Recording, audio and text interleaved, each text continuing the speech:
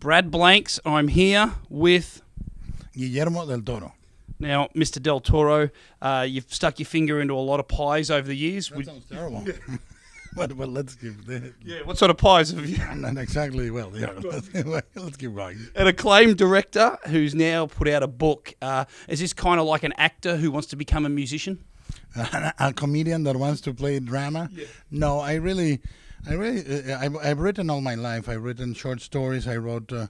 I never written a novel. I wrote a book on Hitchcock that was published in Spain and Mexico, and I have written and co-written 17 screenplays. But the tragedy of the projects that don't get made is that they languish on a drawer and they're never going to be found. You know, so I let's say I've written those 17 screenplays and I've done only 7 films. That means there are 10 stories that I think are really strong and powerful, and I cannot tell them to the world. Many of them are not translatable to novel form because they are depending solely on cinematic stuff. But this one could be, and I really wanted to get it to find an audience, and mercifully I was able to find the time, the way, and the partnership with Chuck Hogan to co-write it together. Now, from what we gather, the book, it has vampire elements in it. Can you tell me how this book kicks off the plot?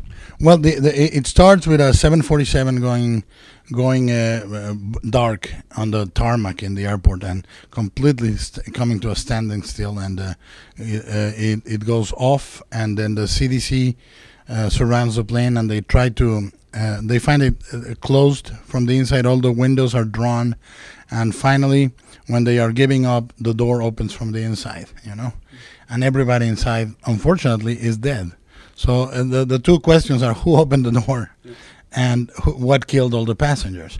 They find a few survivors, and then what they realize soon enough is that they are facing a pandemic of what essentially they have to come to terms is vampirism. Vampires on the town. Yeah, vampires, and not the sparkly kind either. Now, how do you handle it as a writer, as a man who's bringing a book out of vampires? You could well be bringing a book out on vampires in the middle of the most hysteria pop culturally about this genre. Well, you know, I really haven't read the Twilight books.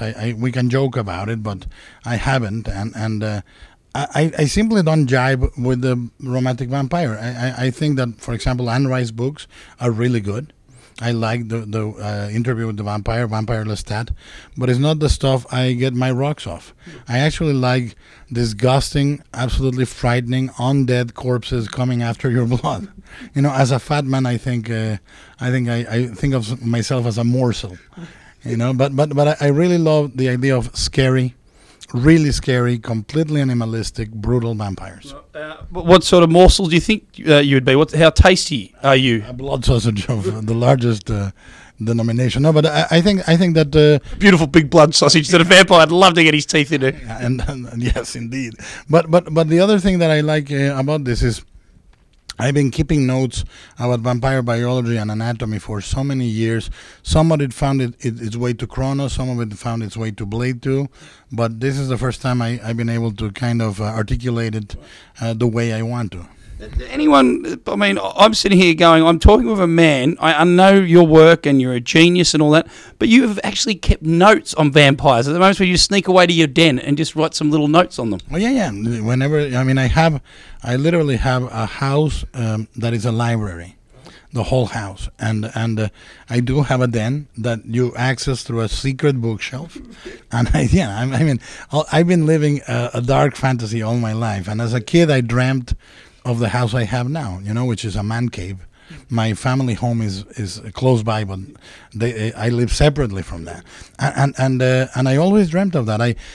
I now have the possibility and the beautiful experience of buying original 18th century manuscripts on vampirism and the occult, and you know, on spells and witchcraft and all this stuff, and I enjoy spending my time there. And have you thrown all the vampire stuff out the window? Like you've cut it back to how vampires can be killed, I mean, in this book. Yeah, but we can only kill them in a way that, because this is a medical thriller. I mean, it's written like a medical thriller. You have to come to that conclusion through a logical. You know, they're not gonna be scared of a cross or a Star of David. It makes no difference. But garlic is chemically powerful for them, and you know, silver is also a weapon. A lot of people think, and they are completely wrong. For example, a lot of people think that it's a confusion. The silver is a confusion and an inheritance from a werewolf mythology, but in reality, in old Eastern European lore, a sword or a dagger made of silver or nails made of silver could be used to kill a vampire. Really? Yeah. And yourself, do you still eat garlic, or every time you bite into a piece of garlic, do you have thoughts of vampires? No, I don't believe. I believe they are real in the collective imagination, but I have no delusions of them being real. And your man cave, do you ever hear a ring at the doorbell and let people in, or are you completely locked away in this amazing man cave? No. I mean, now and then I get visitors, and what is great is the neighbors think I am insane, so they don't come close. You know, I have a little sign outside the door that says "Bleak House." And so, you know, like with little chirpy birds, and then the kind that you put, "God bless this home," you know, it says "Bleak House." It's bleak. It's a macabre house. And you haven't had the police haven't knocked on the door before and said, "What's going on in there?" No, because when we were moving in, I had a rotten corpse that was in Hellboy 1. Yeah. And I had the rotten corpse by the window for the first 2 weeks when we were moving in. So literally, the guy that does the garden tells me that the neighbors ask, "You work for the crazy guy that lives in it?" That they don't know. They think I'm a serial killer. Well, I look forward to them having a read of the book. Oh, yeah. They're gonna run me out of the neighborhood. Yeah. And in final words, New York City is the backdrop for this book. Why did you choose New York?